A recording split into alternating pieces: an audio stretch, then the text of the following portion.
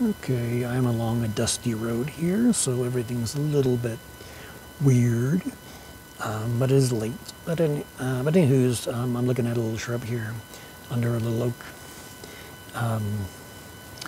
Notice that, well, first of all, spikes. These are the old spikes. It is fairly straight wood, or canes, maybe is the better word. Lightly toothed leaves. I find that they tend to, not so much, but under high elevations, they tend to smell like oregano.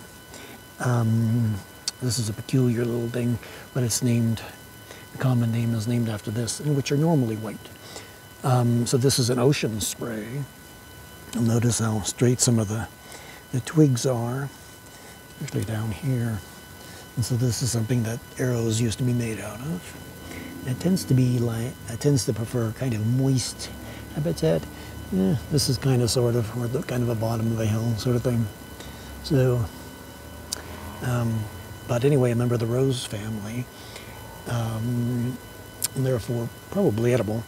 But anyway, Holodiscus discolor. Now, what's interesting about that is this is exactly the same species that grows in Western Oregon and are much, much more rainful.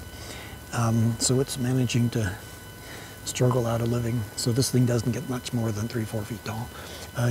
Sometimes in rugged environments, much less.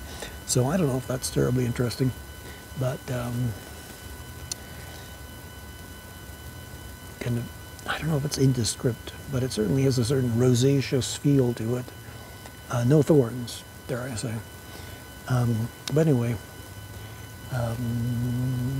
Holodiscus discolor, ocean spray. It's got a couple of other names. I think arrowwood is actually one of them too.